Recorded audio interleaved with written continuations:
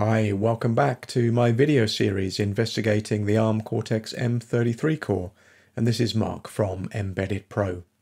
It's week 17 and this week I'm investigating Wi-Fi.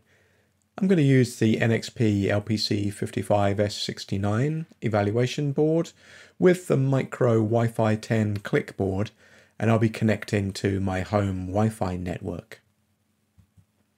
Here's the board that I'm using. It's from Mikroelektronika. It's called the Wi-Fi 10 click board and its part number Mikroe 3432 if you want to order one.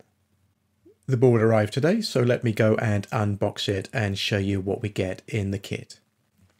Well, I received my Mikroe Wi-Fi 10 click board today from catalog distributor Mouser.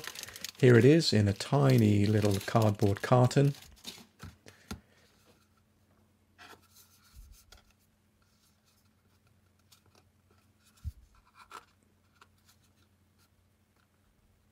Let's slip it out of the sleeve. Here it is. There's another sleeve. Let's push it out. And the board is just packaged securely here. So here it is on the back. It's labeled SXUL PAN. You can see the micro connectors there. And on the upper surface, we can see the Wi-Fi module. It comes from Qualcomm. And so let's see it connected to the LPC55S69-EVK. Here it is, neat fit onto the micro connectors.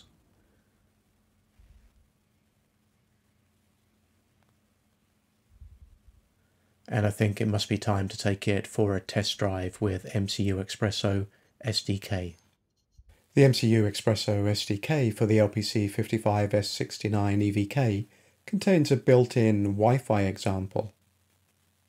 The project is called QCA Demo, that's the Qualcomm Atheros demo, and should work for any Wi-Fi module based on the QCA 4004 Wi-Fi chipset. That chipset can be found on a number of different shield boards, and this example has been built to work with 3 different shields. We can read the readme.txt, which gives us an introduction to the project.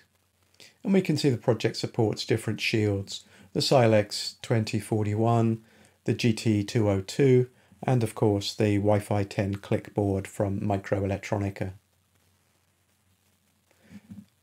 I need to modify this file in Wi-Fi shield.h to support the Mikroe 10 click board. And that header file, Wi-Fi shield.h, can be found down here in Wi-Fi QCA. It's a port for the board, and it's a shield, and I can open Wi-Fi shield.h. I'm using the Wi-Fi 10 click, so let me take this hash define and paste it here. And now when I build the project, it will be built for the Wi-Fi 10 click board. Let me save that. Back to the README. What the project will do is to set up a command line interface that will run on the UART and will give me access to these commands. I can scan the Wi-Fi networks, I can connect to a Wi-Fi network, I can get a DHCP address, and so on. This is all output from the board either via semi-hosting or via a UART, and I want to use a UART today. So like always, I'll select the project and I'll use the quick settings dialog to send output to SDK debug console UART console. That just went off the screen, but I selected the UART console in that dialog. To access my office Wi-Fi router, of course I need the SSID and a password, and the project will default to using an SSID NXP and this password. I'd like to change that, and I can do that in the beginning of main, where I can hash define the SSID and the passphrase. So at line 43 and 44 I've typed the SSID Ozymandias and the passphrase. Well, finally I can build my project, Click build, and here we go. The project's built. The .text segment is about 140k bytes, and the BSS, the RAM that's used in the project, is 24k bytes. We have an output qcademo.axf file, and I can flash that to the board with the debug shortcut. As always, a probe discovery, we find the LPC link 2, click OK, and we'll now flash up the board with this project. We find 2 cores. Of course, the project's built for core 0. That's okay.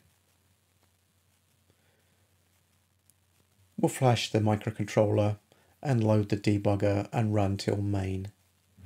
Here we are at the start of main. Let me set up my terminal.